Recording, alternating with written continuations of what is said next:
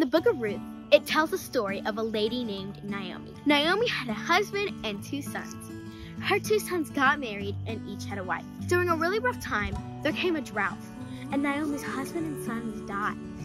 One of Naomi's sons' wives left, but Ruth stayed with Naomi. In the Old Testament, if a woman lost her husband, then she lost all of her property and her worth, unless a male relative redeemed her. There's that word again, redeemed. What does it mean? It means to buy something back no matter what condition it is in. You're giving it value even if no one else sees value in it. Naomi told Ruth to go collect some grain left on the edge of a field, and in comes Boaz. He owns the field and is a relative of Naomi.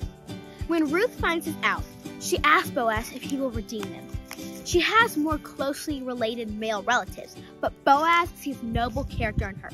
So he says, "Stay here for the night, and in the morning, if he is willing to do his duty of being your guardian redeemer, then good, let him redeem you.